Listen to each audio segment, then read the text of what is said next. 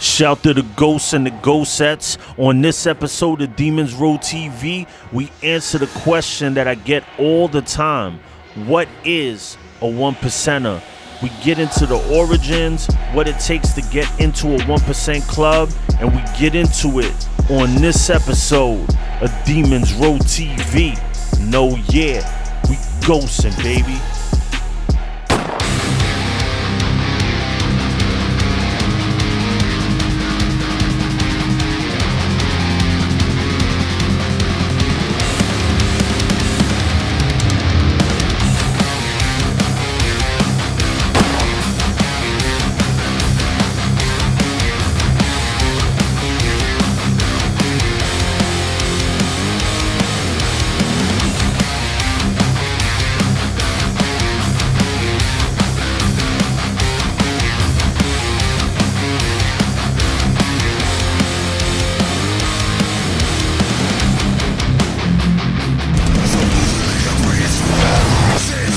Shout to the ghosts and the ghostettes. Welcome to Demons Row TV, the holy grail of MC culture, where we cover everything motorcycle club involved. I'm Sos the Ghost. I'm your host for the evening, and today we're gonna talk about it. I constantly get this question, and we're always on to such bigger topics of everything that's going on in the culture, with everything that's going on in the world right now, that we don't ever get to the basics and break it down.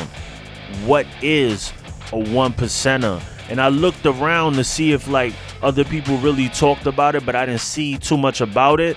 So I figured I would get into it and shed some light, and we'll get into the origins, the real story of how and why we wear diamonds, and we're gonna get into all those aspects. But the first thing I want you to do, like we always do on this channel, is to hit me with that pound ghosting, and that lets me know you're alive and well, sitting on twos, doing what you do, or just part of the Demons Row community, one of my ghosts. Shout to all my new subscribers, welcome to the row, and shout to everybody that got unsubscribed by YouTube. I don't know why it's happening, but I have a lot of people that got unsubscribed and then they subscribe back. Shout to everybody that's been riding with me this whole year and some change that we've been doing our thing. It's been a fun ride, and we just growing and growing together. So I appreciate you for that. Follow me on Instagram at @SosTheGhost_ at Demons Row. Follow the Sos the Ghost page, and big shout to everybody that has been supporting the Demons Row clothing. Y'all are amazing. But let's get into it. This week's certified ghostet goes out to California badass Jessie Lynn at Powerful Peace on Instagram. Follow her. She's a business owner. She's a realtor, a seamstress, drag racer, stunt rider. She does everything. She says she looks like a lady, but she rides like a beast. And I see you, and you are a certified ghostet. This week's certified ghost goes out to Brooklyn NY, Big John, represent that Combat Legends MC, trainer to the Serrano sisters, the only sisters in history to both be world champs of boxing at the same time. He is married to Cindy Serrano. Her sister is a 7-division champion, Amanda Serrano. Big shout to y'all. The brother does his thing. He's a legend in these streets, surrounded by legends. Big John, you are a certified ghost. All right, y'all, let's get into it. What is a 1%er? You would think that coming from me, this would be an easy topic to talk about. But for a 1%er, it's almost like, why is water wet? Like, it's that deep for a 1%er. Like, where did it come from? Why do we wear diamonds? These are the questions that I get constantly from people. And a lot of this stuff stems back way beyond, most of our times, We're the new era right now. We're the new era of biker. We're changing the way the game is looked at. There's so many things that are different now. all that old stuff that people see on TV and the way they think things are and Sons of Anarchy and all that is so much different in a real 1% club than people really think. Now, all of this stems from the AMA. That's one of the stories. The AMA, the American Motorcycle Association, said that 99% of the clubs are law-abiding, God-fearing, and the 1% are the outlaws, the ones that don't belong, the criminals, the worst of the worst. They embraced it. They called themselves the Lucky 13. They wore a 13 patch that was in a square until Sonny Barger from the Hells Angels came along and created the diamond with that 1% in it and changed the game forever. Now, why all other clubs started following? Did it become trendy? Certain clubs did it to combat them, like the Mongols.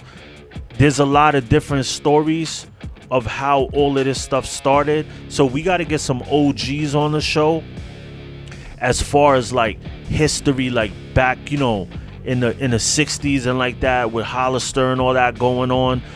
To get into that part of being a 1%er, you know, the origins and the history of it, I don't like to just go off reading, and a lot of people go off the internet and the AMA thing.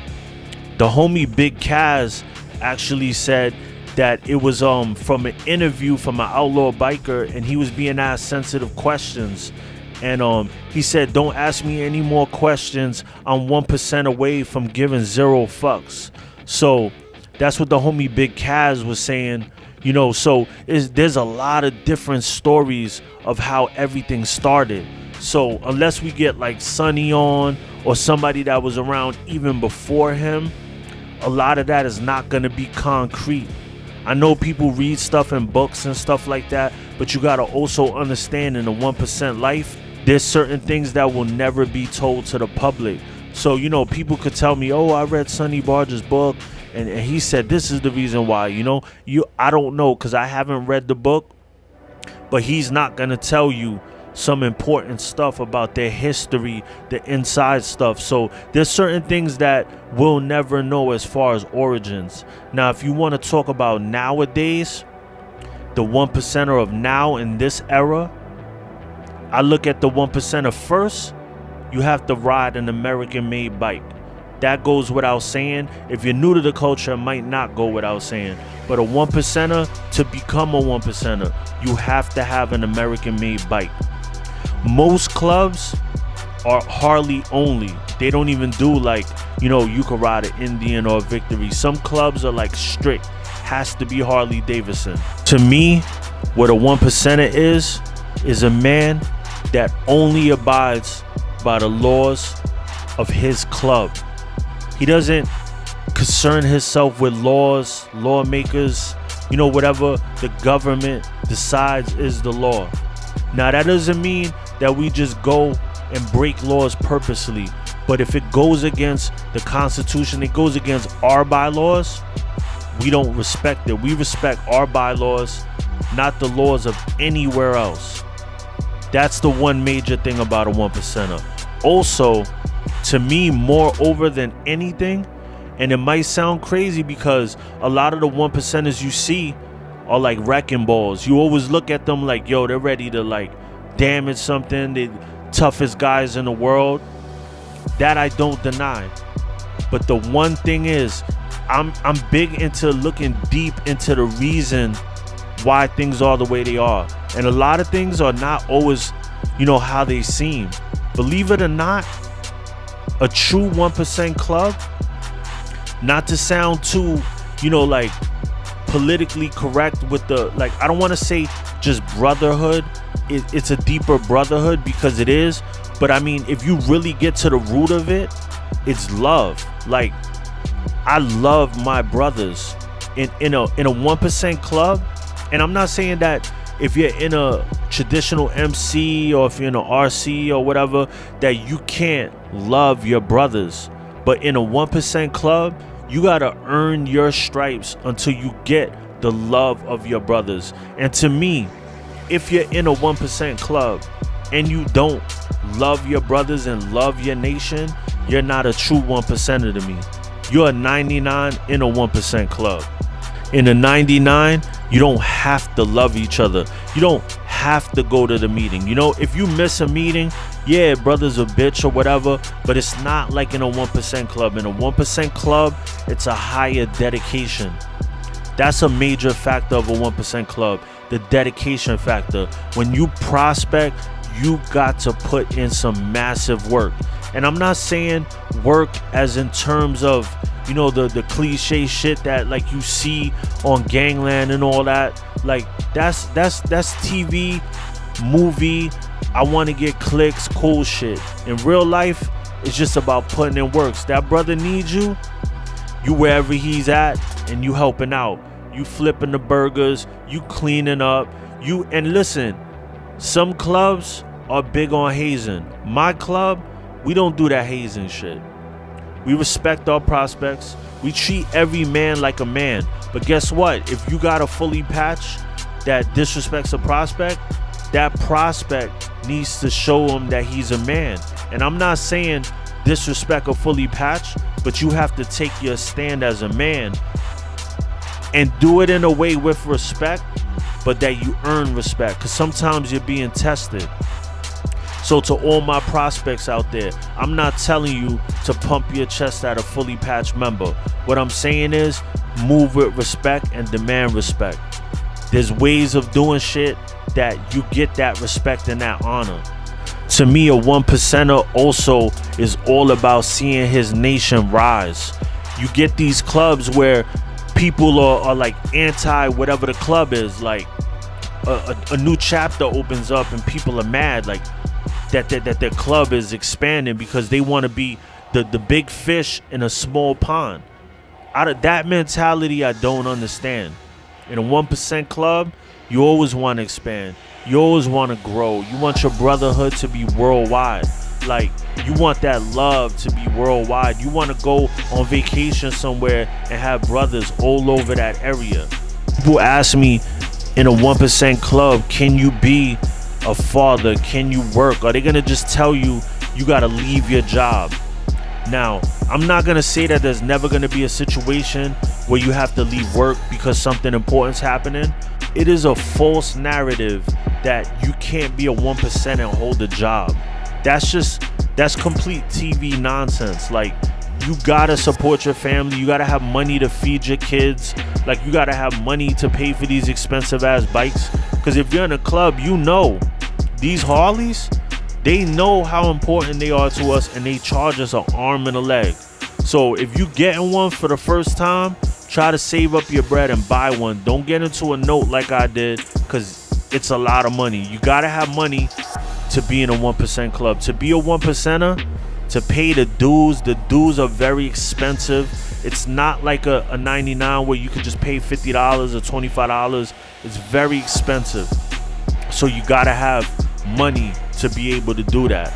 And the false narrative of having to commit crimes, as far as, you know, acts of violence and stuff like that, the only time you're ever gonna get violent in a 1% club is if somebody disrespects your brothers, if someone crosses your family, if you have to defend your family. But what's the difference of not being in a club or in a club? If you're a man, you're gonna defend your family anyway. You just got more family to defend. But believe it or not, the places where 1%ers are, where clubhouses are the safest places in the world. Like, you don't see a lot of crime in areas where there's 1% clubhouses. It just doesn't happen. They keep the neighborhood clean and respectable because they don't want heat from police in the clubhouse and all that. There's a lot of respect involved in 1%ers. And people ask me, can you go up to a 1%er and have a conversation? Could you ask them a question? As long as you're not asking a question about patches or something out of pocket, you know, use common sense. And listen, a lot of people on these shows say, oh, you should know. But if you don't know, you don't know. If you never been in the MC world, it's a different world from anything in the world. Like, when I first came, I had to learn a lot of shit. Like, it takes years And that's another thing. It takes years to be a true 1%er. It takes years to be good enough on your bike to ride in formation with 100 motherfuckers. You know what I mean? Like, you gotta have skills too. And that's what I tell people. Like, people ask me, like, you know, everybody is on this kick, like, I want to start my own motorcycle club. And all right, yeah, how many people you got? It's just me and 2 other people. I mean, you gotta at least have enough people to constitute a club. You gotta have enough. You don't even have enough people to start a chapter. You know what I mean? And then you ask them, what do you ride? Oh, I don't have a bike right now, but I have a bike soon. You gotta have a bike. You gotta be good enough with your bike that you could ride in formation with a whole bunch of brothers. In a 1% club, everybody's been riding for years. Everybody knows what they're doing on the road. You don't have to worry about bumping into your brother on the road and having a bad accident. I never see shit like that happen. Like, I mean, you know, accidents happen, but I'm like, when we're rolling in a pack, you don't see that happen. Like, people just know how to roll when you're in a 1% club. That's why a lot of 1%ers are mostly older. It's some real grown man shit. To me, it's like, it's the level above. Like, I feel like when you're young, you join gangs and you learn about like loyalty and camaraderie and disloyalty. You learn a lot more about disloyalty when you gang bang. But you know, when you get into the MC, it's like the adult version of being in a gang. Like, it's not all, you know, you fight right away if something happens. It's a lot more sit downs and respect and protocol. You know, it's I wish that I would have got put on to MC life at a younger age. And I advise a lot of the young people that are joining gangs, if you rock with Demons Row, I'm telling you right now, that gang shit is a dub. Rock with the MCs, even if you just hang around and learn about the lifestyle first. The MC shit will give you the camaraderie without the grimy shit. It is a false narrative that you can't be a 1% and hold a job. That's complete TV nonsense. Like, you gotta support your family. You gotta have money to feed your kids. Like, you gotta have money to pay for these expensive ass bikes. Because if you're in a club, you know these Harleys, they know how important they are to us, and they charge us an arm and a leg. So if you getting one for the first time, try to save up your bread and buy one. Don't get into a note like I did, because it's a lot of money. You gotta have money to be in a 1% club. To be a 1%er, to pay the dues are very expensive. It's not like a 99 where you could just pay $50 or $25. It's very expensive. So you gotta have money to be able to do that. And the false narrative of having to commit crimes, as far as, you know, acts of violence and stuff like that, the only time you're ever gonna get violent in a 1% club is if somebody disrespects your brothers, if someone crosses your family, if you have to defend your family. But what's the difference of not being in a club or in a club? If you're a man, you're gonna defend your family anyway. You just got more family to defend. But believe it or not, the places where 1%ers are, where clubhouses are the safest places in the world. Like, you don't see a lot of crime in areas where there's 1% clubhouses. It just doesn't happen. They keep the neighborhood clean and respectable because they don't want heat from police in the clubhouse and all that. There's a lot of respect involved in 1%ers. And people ask me, can you go up to a 1%er and have a conversation? Could you ask them a question? As long as you're not asking a question about patches or something out of pocket, you know, use common sense. And listen, a lot of people on these shows say, oh, you should know. But if you don't know, you don't know. If you never been in the MC world, it's a different world from anything in the world. Like, when I first came, I had to learn a lot of shit. Like, it takes years. And that's another thing. It takes years to be a true 1%er. It takes years to be good enough on your bike to ride in formation with 100 motherfuckers. You know what I mean? Like, you gotta have skills too.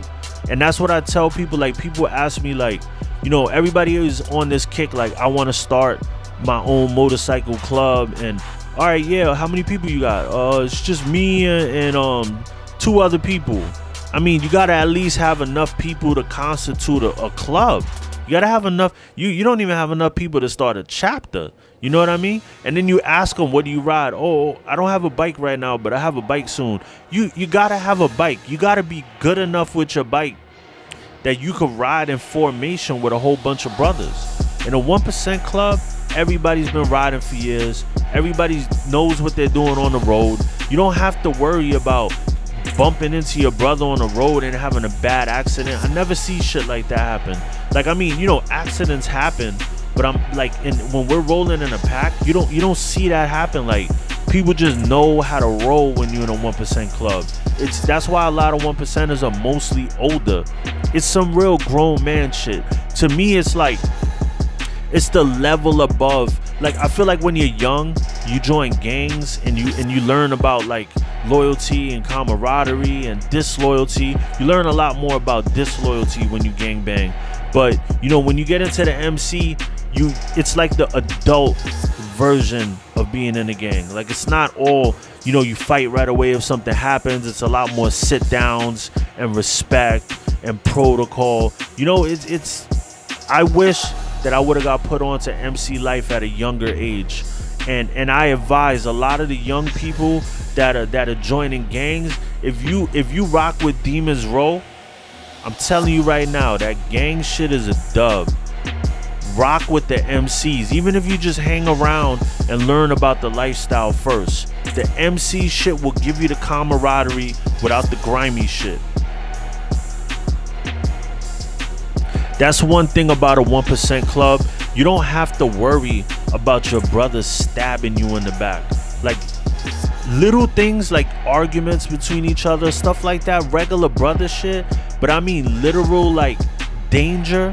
Like, I've lived that life where you don't know if your own homie is gonna try to kill you one day. Like, I've lived that lifestyle. You know, I was Crip for a long time, 10, 12 years, you know, like, and being in an MC, the brotherhood is unmatched. I'm telling you. And like, being in a 1% MC is just, it's like nothing else. Like, the way that your brothers love you and have your back, like, you're never gonna need nothing. Like, if like I need a ride somewhere, or if I need something, I always have a brother to rely on, and they always have me. And if this brother can't do it, the other brother do it. They'll always find a way for one of the brothers to hold you down if you really need it. You'll never be on the street. You'll never be alone. If you need brothers there with you for real shit, funerals, they're 100 deep, you know, paying for the funeral. Like, you don't see that in other cultures. You just don't. And if you do, if you know a culture that does that, please tell me in the comments another culture that does that. Because I don't see gangs and other shit like that. And this is no slight on them. I'm just saying it's a younger man's game. Gang banging is a younger man's game. Unless you're in Cali or Chicago and your whole neighborhood is that, you know, that type of deal. But if you could switch over to this culture, you will not regret it, and you won't have to constantly watch your back. It's just a higher level of thinking and way of living life. And with everything going on in the world right now, you need to have real brothers by your side. If you've ever been on the fence of joining a 1% club and you're a dedicated person, it's not about being the most gangster either. It's just about dedication and respect.